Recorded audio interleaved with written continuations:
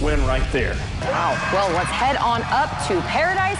Castle taking on Bosse in the Knights' first home game. First quarter, no score. Castle with the ball at 16. Caden Gordon passes to Antonio Harris, and he rushes that in for the first touchdown of the night. They're up 7-0. Still in the first quarter, 3rd and 6 on the 10-yard line. Gordon passes to Weston Eigner this time. He jumps and flips over into the end zone.